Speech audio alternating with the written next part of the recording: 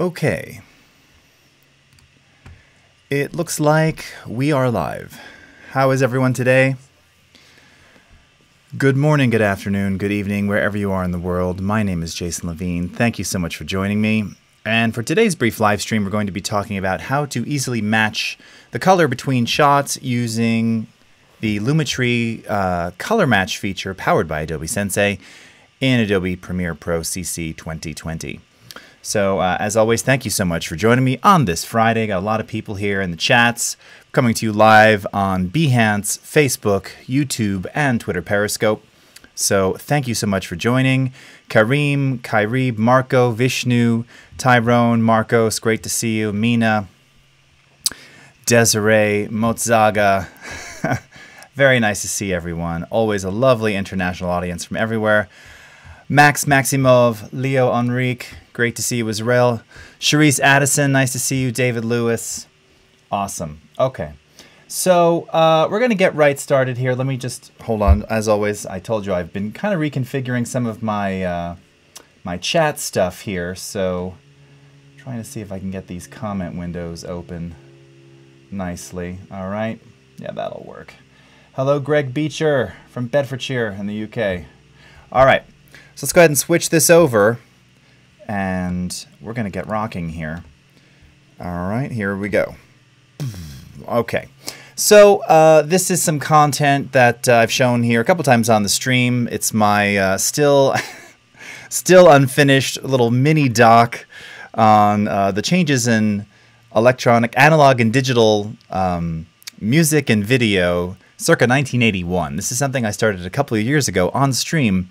And I just kind of use it now for test content. But in the process of going through various phases of this edit, there were a couple of different looks that I achieved on some of the various pieces of footage that I really liked. That I thought, oh, that would be nice if I could kind of apply it to everything and just match the color from one completely separate shot, all shot with the same camera, by the way. That's important to note in this case, but it doesn't have to be that way. In fact, one of the nice things about our color match shot match capability with Sensei is that's kind of the idea. If you've got different cameras, which all of course are going to look slightly different, you know, maybe one has a slightly more greenish hue or magenta, whatever it may be, this does its best to fix and homogenize those so that they look the same, even though they were shot differently.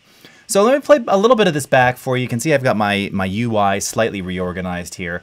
I'm just going to play a couple seconds of this and probably skip around it so you can kind of see what some of the content looks like.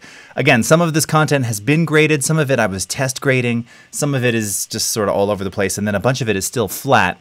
Take a quick look at this.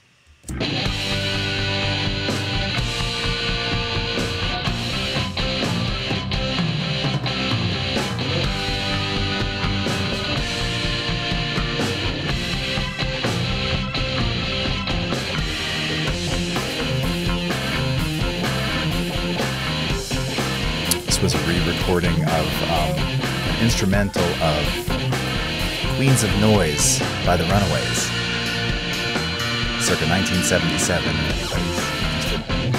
There's some clip which I don't know is missing or whatever. Gotta rerun some of the analysis. You can see these clips are pretty flat.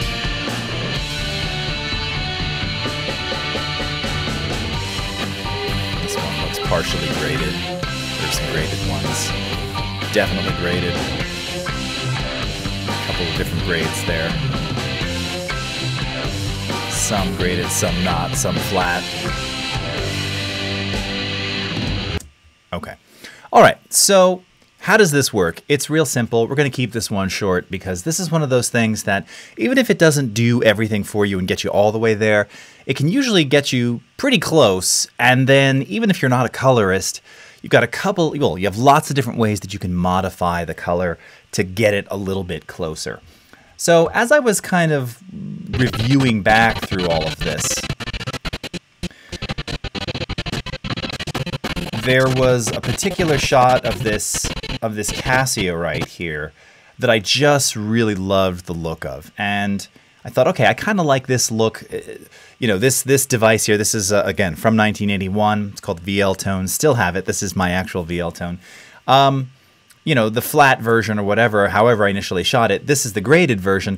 And it just kind of had this, it felt sort of 1981-ish film-like. It's got a slight greenish hue to it if you're looking closely on the stream. And I just kind of liked the look of that, and I thought it would look cool, and especially because you've got the white keys. It'll look well. It'll look good on the Moog as well, and maybe on the joysticks of that Galaxian video game as well. So this is kind of the reference that I wanted to use. So the first shot that I wanted to kind of tackle was this one here, really trying to see like what it can do with that key brightness, okay? So the way that we do that is we're going to go up to the Lumetri color panel here. And again, I'm in a modified color workspace. So up at the top here.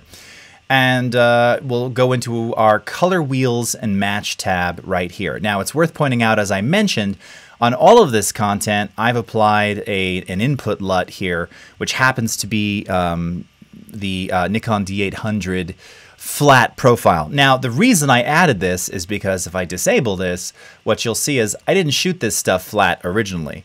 I think I was just doing test footage with whatever lens. I think this is the 24-70 f2.8. So I kind of added this input LUT in after the fact so that I could grade it just to give me a little bit more flexibility with how I wanted to colorize this stuff, okay? So all of these clips have these input LUTs applied. And I think based on when this was shot, some of them are Nikon, some of them are Canon too. I was still shooting Canon back in those days. So we're going to go into color wheels and match, and the first thing you can do, now you can access this from a couple of different places. Nicely, however, we've given you this button here, the comparison view. So this is going to give you a side-by-side look of your reference that you're trying to match to, and then the current frame that you're on.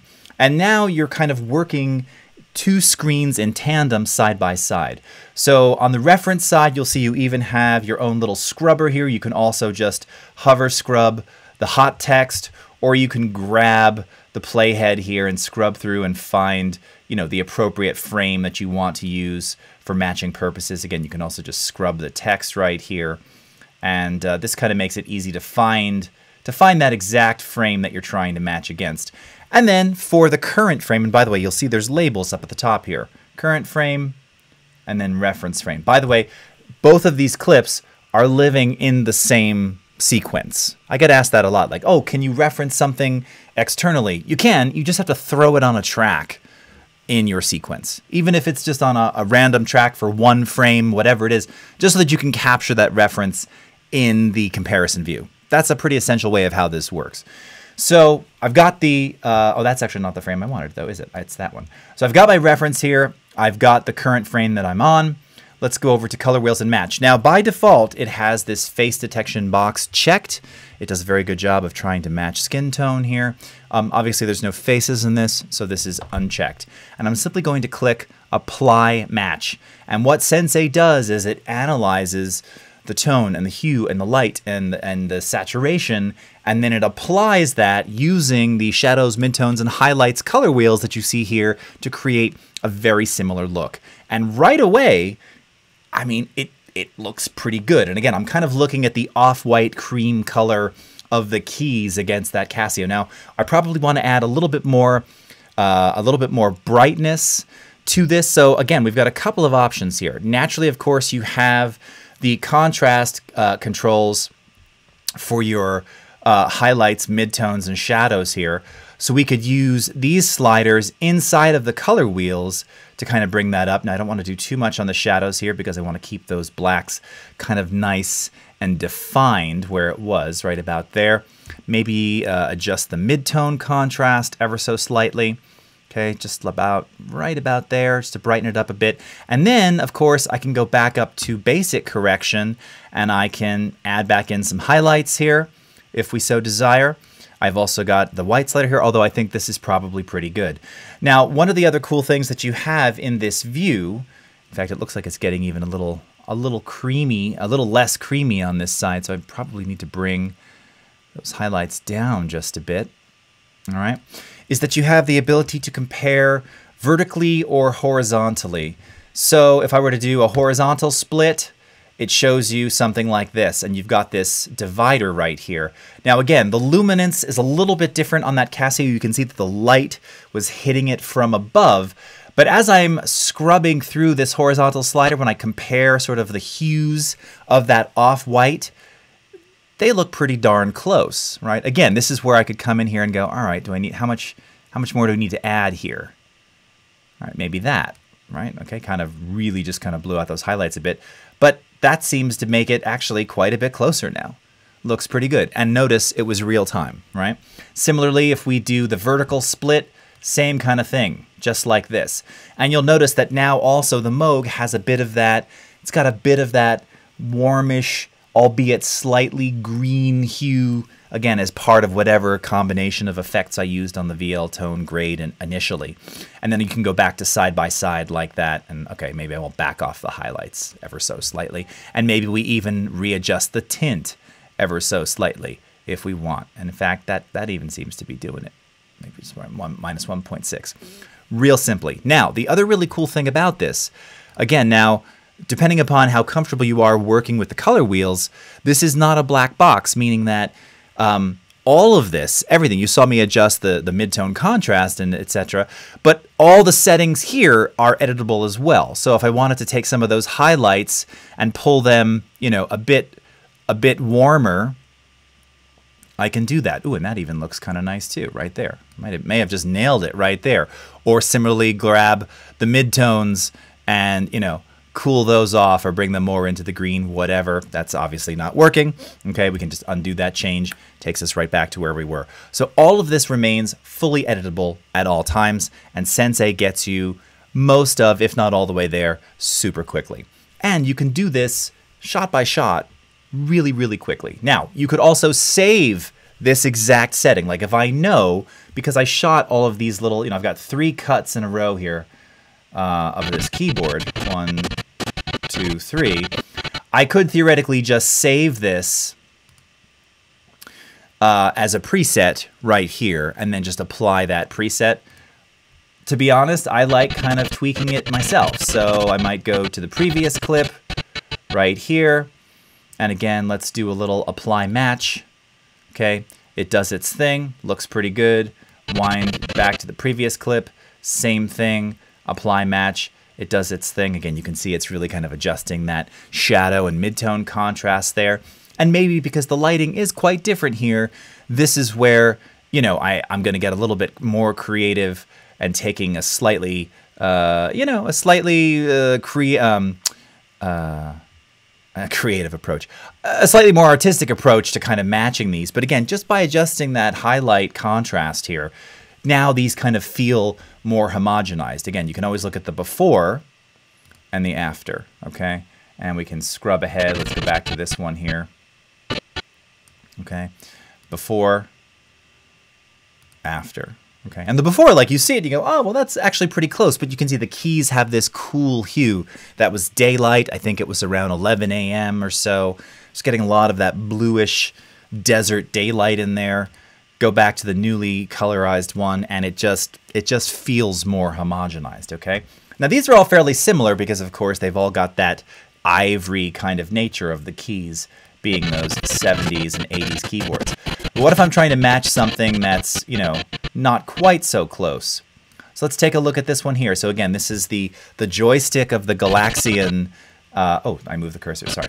The joystick of my little Coleco Galaxian video game here. So it's fairly close, but I'm seeing a bit more of this magenta-y hue. This, again, different time of day. Looks like also a different lens. Same camera, but, you know, not exactly the same. So I'll come in here using that same reference frame, apply match, and it now, you can see it just applied that slight, there's now this slightly more green hue that now when I look at these two, and especially, this would be a great opportunity to do that side by side, you know, look at that joystick and look at the color of that VL tone.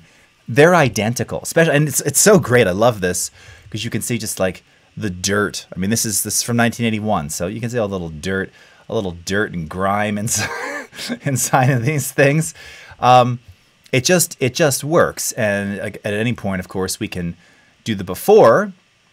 It looks okay, but you can see there's this decidedly magenta, overwhelmingly magenta kind of feeling on the joysticks.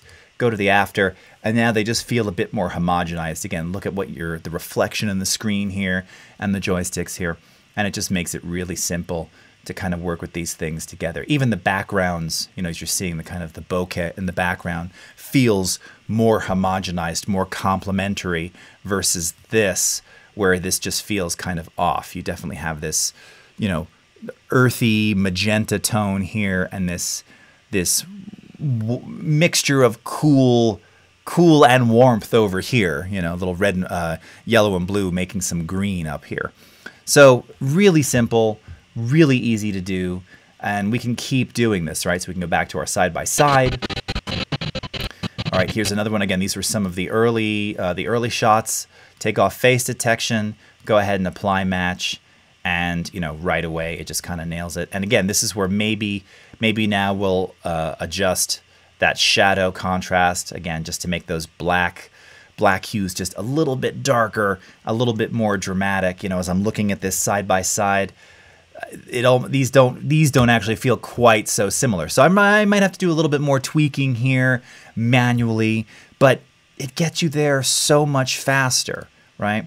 You know, before this doesn't look homogenized, even though now the black it's almost a little too warm now. Again, I'd probably add back in a couple more highlights in here. And I'm no colorist, by the way. I'm just messing around with this. But you can do this quickly and get things to look similar and homogenized fast. And that's kind of the idea here, all right? You've got the ability to save presets. You can export these looks. It's real simple to share them as well if you're sending them to another editor or something like that. And it just functions really, really wonderfully. And then once you've done your color match, of course, then don't forget that you also have the ability to come in here, and let's get out of our comparison view for a minute. So let's say that now, you know, we wanted to do some individual tweaks to bring out, you know, certain hues in a shot. Let's go back to this one here. So maybe we want to kind of emphasize some of the reds here. Well, this is where we can use some of those new hue saturation curves that we introduced last year. So if we wanted to adjust the saturation of a particular hue, in this case, just this red reset button here, it's really easy to do that as well. And this is after the grade, after the fact. Remember that you're kind of stacking all of these things in order. Now, if we didn't want to do this on the same layer as the basic grade, this is something else, which I've done this in other streams, but it's worth pointing out. This is one Lumetri layer. You can have multiple layers of different graded grading applications, grading tabs on your footage here. So if I click the down arrow and say add Lumetri color effect, it's going to add another layer. Oh, there's even actually 2 layers on here. So let's go ahead and add a third one, and we can rename this, and we'll call this hue v sat. Okay, so this is assuming that on this layer I've done hue versus sat changes. Come over to here, make my sample. Now again, you can see it selected kind of that mid-range color where I made my color selection, but this is the thing that it's always been very daunting to me. The red is crossing the boundaries. Well, we've got this wonderful slider here, and this just allows you to drag that hue directly front and center, freely move this around. It just makes it so much easier and more intelligible just to figure out how this works. And then if I want to do a straight increase of the saturation of that specific hue, I can hold down the shift key to constrain the vertical movement, and I can just start increasing it right there. And you can see how it's really emphasizing the red of that button without touching anything else. I can also desaturate, turn that red gray, okay? Just like that. And what I love about this, if you're looking, let me see if I can zoom in simultaneously here. So, whoops, okay, I'm not constraining anymore. But you can see that visually, this is showing you, right? There's saturation up at the top here, or I have to zoom in a little bit more for you, sorry. Saturation up at the top and desaturation at the bottom. So visually, this vertical line is showing you exactly what this process does. You know, for someone who's not a color pro, this is great. You know, this is what you want. You can expand that range to, you know, affect adjacent colors if need be. You can also add more control points just by clicking, all right, or taking those away, or whatever it is that you want to do. So this makes it really, really easy. And again, now that this is all controlled on different layers, I can turn off that hue sat layer. It goes back to the original. If I did multiple hue sat adjustments on here, they can all be on that one layer. I'm guessing that this second one here is probably one flavor of the grade. Yeah. And then this other one here, maybe there's nothing. I just probably left that one open. Okay. Yeah.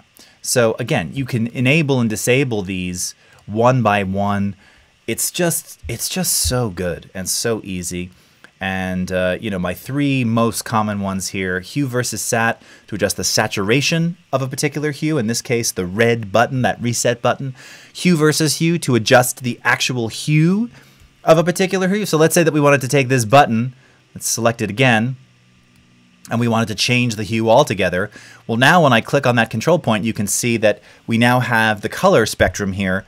So I can go from red to purple to blue to green, you know, and we can change this real easily using hue versus hue, okay? And we can disable that module and take it back to just the hue versus sat change. So flexible, so easy.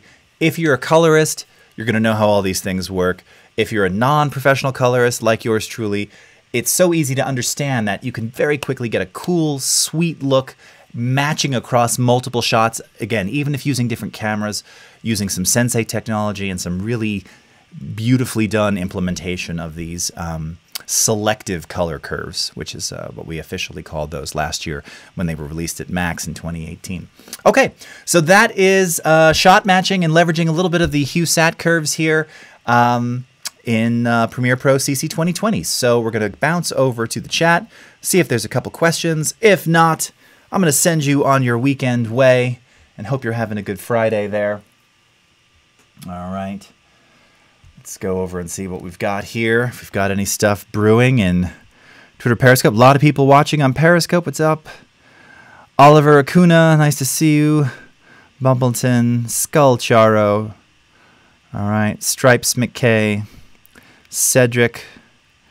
All right. Sue Cruz. Cortez. All right, DN Free. All right, no questions there. Okay, the Trinity Project, how are you? Doing well. Lucifer, nice to see you. Tina, hi. Colin Blake, good evening. Johnny Mnemonic, why not Resolve? It's meant to be used in this manner. Use it. Yeah, I mean, look, that's the thing. I'm the first to say, if you're a pro colorist, if you're used to using Resolve, you know, certainly, look, Resolve does lots of things now. It does editing, it does sound design as well. If you want to do your final edit in Resolve, for color rather, by all means, you know, you can use our EDL. You can just take your content directly into Resolve easily enough. Lots of ways to do that. Similarly, if you're trying to go into FCP via XML or Avid via AAF or whatnot, you can do that too. It's really entirely up to you. I'm not a Resolve user myself, so I don't use it for color. I try and stick with Lumetri. I like Resolve for color. You're right. That's kind of what they're known for. It's great for that. Lots of pros use that. If that's where you feel comfortable doing it, by all means. We're just making it really easy here in Premiere Pro. Okay. Over to the Facebooks. Firaz Samir Zeki. Ah, you're very kind. Thank you very much. Amo Lamoda from Pakistan. Gulistan Sevindik. Sorry if I just kind of botched your name there, but hello. Thank you for joining. All right. Fernando. Hola. Juliana Cristina Popescu. Hello. Emmanuel Salgado, hi. Greg Beecher, the Casio VL tone. The only thing I learned to play was the demo tune it came with. Who remembers that demo tune? You can sing it. It goes dun dun dun dun dun dun dun dun dun dun dun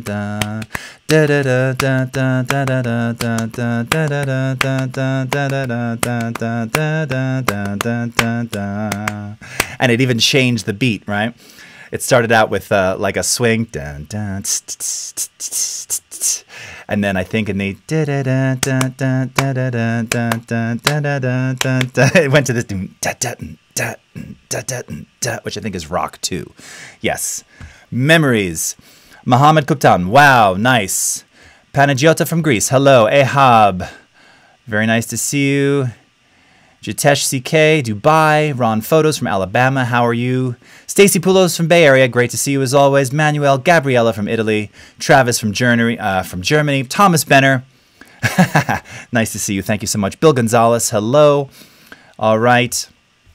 Oh, and Michael Skordakis, yes, that's a great comment there about copy paste attributes. That's actually worth showing off too while I'm at it. So let me just hold on. I'm going to go back to Premiere for a second here.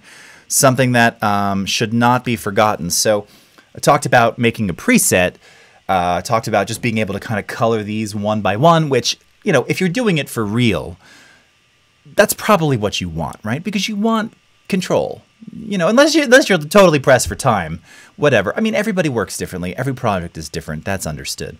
But one of the other things that you can also do, which I personally sometimes even forget to mention myself, is that you can copy and paste attributes. So once you've done a bunch of stuff in Lumetri, you can copy that, and then you can, in the timeline, let's say, select, you know, X number of clips simultaneously. Again, my UI is all kind of scrunched here.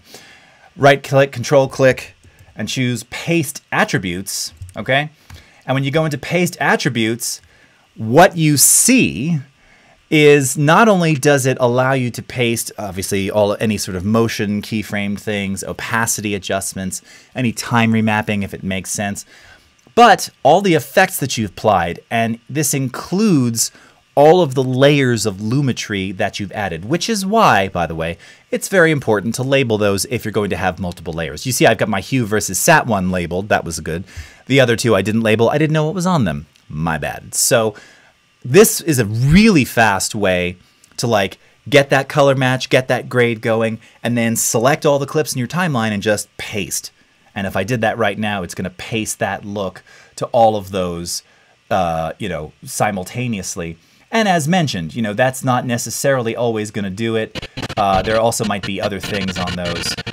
Okay, so yeah, this one here, I mean, it looks cool. I don't know if it's matched quite as well. That one, yeah, it looks pretty good. Next one here.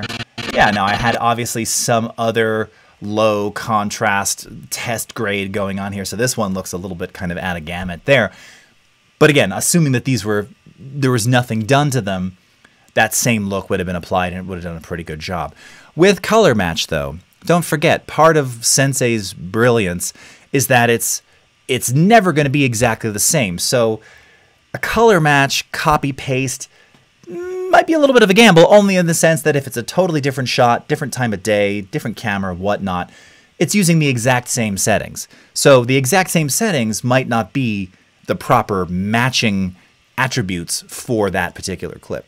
Not that you can't do it, and sometimes it will work brilliantly. You know, again, if I had a series of shots that were taken at the same time, almost guaranteed to work pretty successfully there. In this case, because these were all different times of day, different rooms, not quite as brilliant. Also notice my score was 420. Okay. All right, a little humor there. Okay, let's go back to the Facebooks and see what else we got. Thank you for that, Michael. That was a great comment. All right, Stacy, not to be lazy, but I am. There are color filters like on Instagram and Facebook. I have found some with AP, but not much. Are there more? Sincerely lazy. Also, a filter that will follow faces and smooth them out. I'm getting older and 4K is killing faces. There are plugins that you can buy, not sure how to add them. Hey, Stacy, so this is actually a great question, too. So, as far as the color presets, this is a gripe of mine. We still have the same presets in there. So there aren't any new ones. Now you might be able to find, I found some online. A lot of our users sometimes publish these things and share some of those files. You can find some. If in particular with skin tones and smoothing, I would highly recommend, I'm going to put it in the Facebook chat here. And for everyone else following, let's see, why is this not finding you? Stacy Poulos. There you go. I would check out Digital Anarchy. They're a plugin provider, and it's called Beauty. I think it's called Beauty Box. Sorry, Stacy. I just put in Skin Smoother. It's called Beauty Box. It's a fantastic plugin. It's basically become an industry standard. They're good buds of mine too, so always love helping out, you know, plugin companies. it's awesome. And I know what you mean, like how 4K and 8K is killing faces. This plugin is really just great for smoothing things out and homogenizing the look, and it's really wonderful. And the plugin installers are really pretty much plug and play and pretty easy these days. So, you know, you just want to check it out. Michael's asking, when will face detect skin beautifying be incorporated? Right. Yeah. You know, again, it keeps the plugin infrastructure alive. So maybe one of these days, but for now I would recommend using something like that. Okay. Michelle, does the reference shot have to be in the same sequence? Yes, at present it does. So that's why I'm saying if, you know, in here, let me see if I can find a shot real quickly just to kind of re-emphasize that point. I know that kind of sucks. Seems like you should be able to have it in a secondary monitor or something like that. I hear you, and I get it. I understand. Okay, hold on. I'm just gonna I gotta just redo my UI for a second here. I'm gonna pull in just a random reference image, something from my Dropbox. Okay, these are called beautiful shots for screens. So let me see. I'm trying to find something that has like some significant time of day look to it. Okay, this is a pretty good one. All right. And I'm going to stick this in my sequence. Okay, actually, wait, I'll wait to stick it in the sequence. Let me switch over back to my screen here. Okay, so I just imported this screenshot. So let's say that this is the reference look that I want to use for my shots. Oh, ASN83 is saying Beauty Box is an amazing plugin for skin. So there you go, Stacy. Yeah, I mean, take my word for it, but it is awesome. And again, they've been doing it a long time, and they know how to do it right. So let me go back to the project panel here, and I'm going to take this reference still. I'm going to stick it up here. Okay, or again, I could stick it on just any free video track, whatever, just somewhere. And you know, the default in this case is like 5 frames in duration. That just happens to be what it is. Oh, and of course, yeah, I want to do that too. I want to fit scale to the frame size here. Okay, so that it doesn't even have to be the whole frame. Maybe I'll even scale it up just a little bit. Just to go down. I'm doing this blindly here just because I've got my UI kind of messy. Okay, there we go. All right. So if we go back to, let's scrub through this here. Oh, so what time was that? Around 13 seconds? Yeah. So let's take something that, you know, all these shots are so stylized and graded. I don't know. I'll find something good. Here, maybe something like this shot right here. Okay. And let's go into color wheels and match. No face detection, go into comparison view. And now I'll scrub this to, what do we say, about 13 seconds? Okay, so yes, just that. You find the frame, it's in your sequence, do your apply match, okay? And right away, I mean, it's not perfect. You can kind of see what it did, but it acquired that sort of golden hour sunset, warm, red hue and kind of applied it to that VL tone look. Whoops, what did I just do there? And really just made that look super cool. How did I switch? What did I do? Oh, that's what I did. I clicked away. Sorry, my UI is so difficult to navigate today. Again, here's the before. It looks okay, but decidedly not quite the same. And here's the after, and you can see how there's this homogenized kind of look. Again, this is where having that side-by-side comes into play. Again, this is an interior shot. That's an exterior outdoor shot. Very, very different. You know, this was lit inside. This is obviously natural light. But you can see that there's a color similarity, particularly in the browns of the buildings. Look at what it did. And this is where when you go to the before, I mean, there's also some similarity here, but there's decidedly more green. And it's, again, if you're looking at the sky, it's not the same, whereas this kind of adds that homogenized feel to it, particularly in the reflection right here, right? This, you know, when I look at compare this and this, these look very similar to me. So if I was cutting between these shots right now, you know, for whatever reason, it kind of feels the same to me, right? And that's the idea. Very cool. Great question. Okay. All right, back to the cues here. Okay, Angelos, does it work well if I've made some adjustments on the same Lumetri effect, or do I have to reset before matching? Great question. I've actually found that, you know, you should try it with the exception of like an input LUT. Now, basic corrections can apply too. I would try it raw, you know, or just unretouched at all. Again, input LUT notwithstanding, because again, if something is if it's flat and you're, you know, this way, it's just going to give you a little bit more latitude in terms of attempting to try and match colors. If everything is already super contrasty and saturated, it's just it's just probably not going to get it quite as quickly or quite as accurately. So you can do either or. I tend to try out everything just flat minus again an input LUT if necessary. Okay. Psycho Stick, thank you. All right. Fernando, gracias. All right, appreciate that. Thank you. Thank you, Leo. Okay. Muhoza, I like this. Great.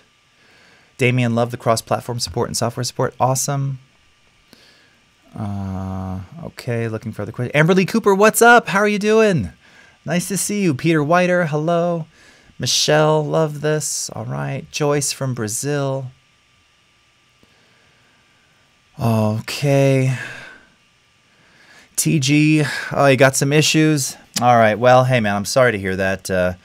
You know, if it's something that you need a follow-up on, you know, you can hit me up on Twitter and I can try and escalate with Adobe Care for you. All right. Dana, oh, you're very welcome. Thank you. Tiza from Nigeria, you're learning. Thank you so much for watching. All right. Stephanie Reed, how are you? Always great to see you. Tiza, yes, it's not complicated. That's kind of the nice thing. It's just awesome, you know. All right. A lot of people chiming in about Beauty Box too. That's good. My buddies at Digital Anarchy should be very happy about that. All right. Okay, Mohammed, question: after grading my footage, there is a gradient most of the time, mostly on gray color. How to get rid of this? Okay, so I'm assuming you're talking about there's some kind of banding. ASN, again, 5:30 and I'm staying with Jason. Ah, thank you, ASN. Appreciate that. If you're experiencing banding when you are grading or exporting, this is very likely for one of several reasons. So one, if you're capturing content, you know, and it's 8-bit. Now, Premiere Pro is always working in a 32-bit float container. That's kind of the brilliance of Premiere. That's always been our thing. Even if, like, my footage, it's D800, I wasn't going through HDMI. It was just direct to the card, so it's H.264, MP4, 24 megabit, but still an 8-bit video.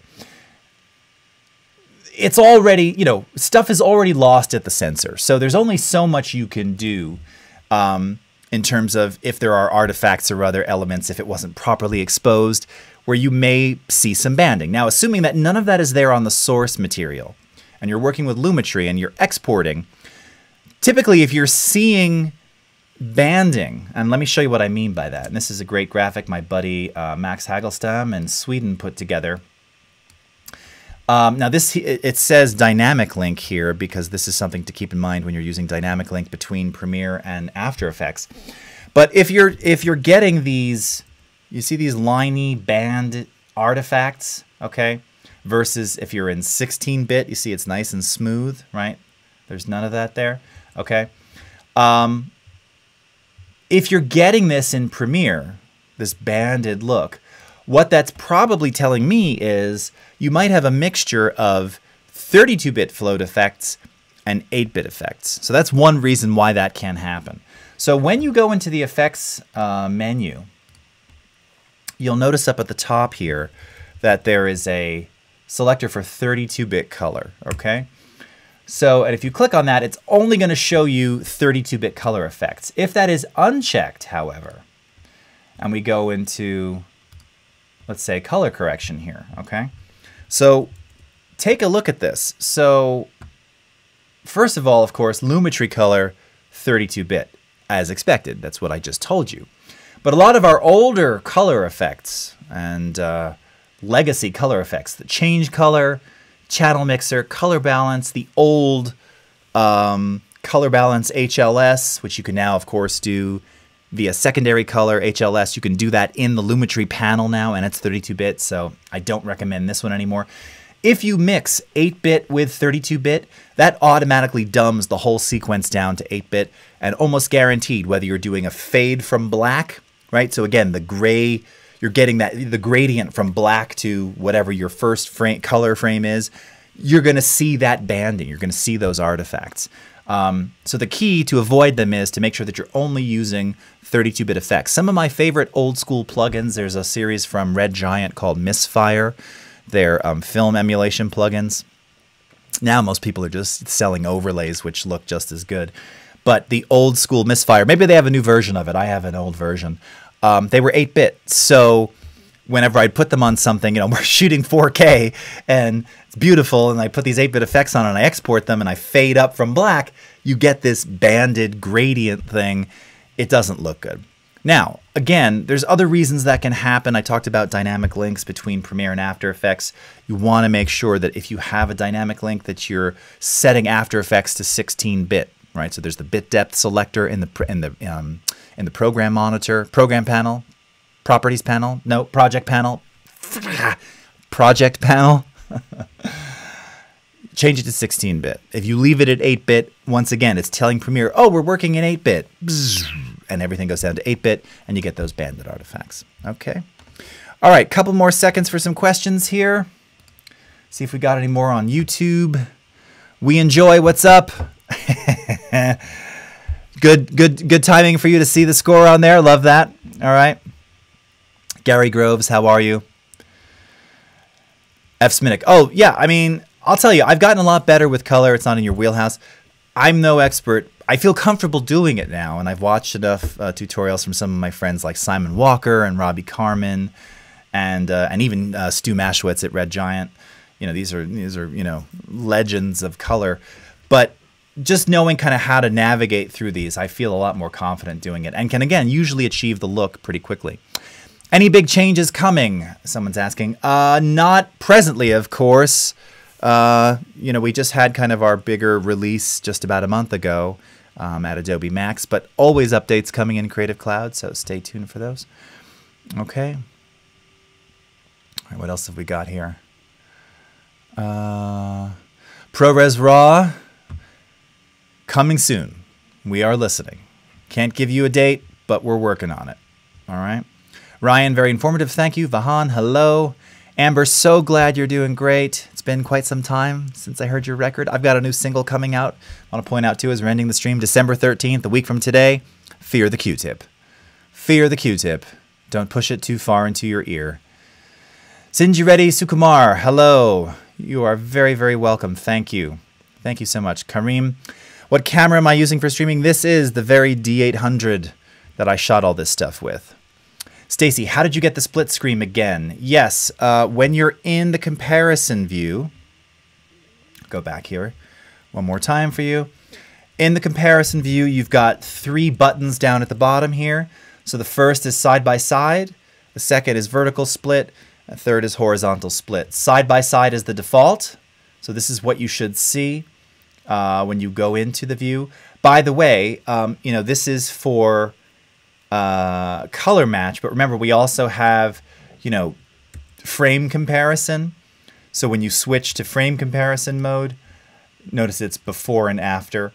So this is a great way to identify like the changes between a shot. So right, so this is the before grade or the after grade, or actually they're reversed right now, right?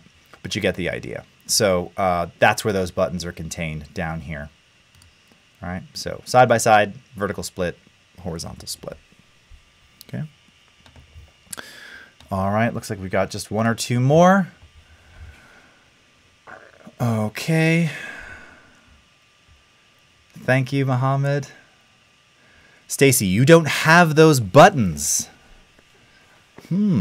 Okay. Well, if you're in the latest version of Premiere, you should have them. Why wouldn't you have them? You have to be in the comparison view. So if you're not in comparison view, and here, but I'll switch back one more time for you. If you are not, so you don't see anything on screen when you're not in comparison view. So right now we're just in the regular program monitor output view. If you've dragged the comparison view button into your button panel, once you click that, notice those buttons show up. Now, if you don't have the comparison view button, you can add that from the button editor here. So click on the plus sign. All right, you'll see the comparison view button, and then just drag it down into your program monitor buttons like that. Okay. Remember that you can also access the comparison view, even if this button isn't in your program monitor, from the color wheels and match Lumetri tab. So right here, and this will automatically put you into that side-by-side view that I showed you before. So if you're not seeing them and you're in the latest version, something is very wrong. So let me know. You should have those buttons, all right? Ron Corleone. That's very awesome. Thank you very much. And Diella Michelle, hello. Okay. All right. And let's just see one more check over here. Susanna Metzger, hello. Always nice to see you. And that's that. Okay. And we've got Humada. All right. And ASN is asking if I have any tutorials about Element 3D plugins. Okay, unfortunately, no. I would definitely, of course, check out Video Copilot, Andrew Kramer. I don't have any tutorials on that stuff, but I'm pretty sure, of course, he does. So highly recommend all of Andrew's things. All right. Oh, DN Free. So interesting. Never used this. Only began designing packaging. Excited to dive into video. Oh, sweet. Yeah, I mean, the nice thing is, you know, we make it easy. The Lumetri panel, the basic panel, is essentially the Lightroom develop module, or the basic controls that you find in Camera Raw. So it's very easy to get started and, again, very quickly kind of achieve those homogenized looks. All right. Got it. Stacy's got it. Awesome. Okay, sweet. Joel Lee, where is color match within Lumetri? Yes, it is inside the Lumetri color panel in one of the tabs. Okay, it's color wheels and match. Is Sensei a third-party plugin? No, Sensei is our internal native AI machine learning technology that is now built into all of Creative Cloud applications. All right. Karamana Tar, thank you so much. Robert, have a great weekend as well. Joel, everybody. Richard, Trinity Project, Lucifer, Tina, Colin, Johnny, Nasser, Smidic, Gary. We enjoy every day. Peter. All right, Susanna, why do I not see the project screen under the color workspace? Remember, you know, workspaces, they're not, mine are modified. So if you double click on the workspace, it'll reset to the default. You should see it there, but you won't see those additional buttons, remember, unless you go into comparison mode. Okay, so until Monday, everyone, have a great morning, afternoon, evening, weekend, wherever you are in the world. I'll be back Monday right here on Twitter, Periscope, on Facebook, on YouTube, on Behance. If you've got topics that you want me to stream on, I've been grabbing a lot from the chats. Hit me up on Twitter at Beetlejace. That's where I get a lot of the inspiration to do these. And until then, have a great rest of your day, and we'll see you again next time. Thanks, everybody. Bye-bye.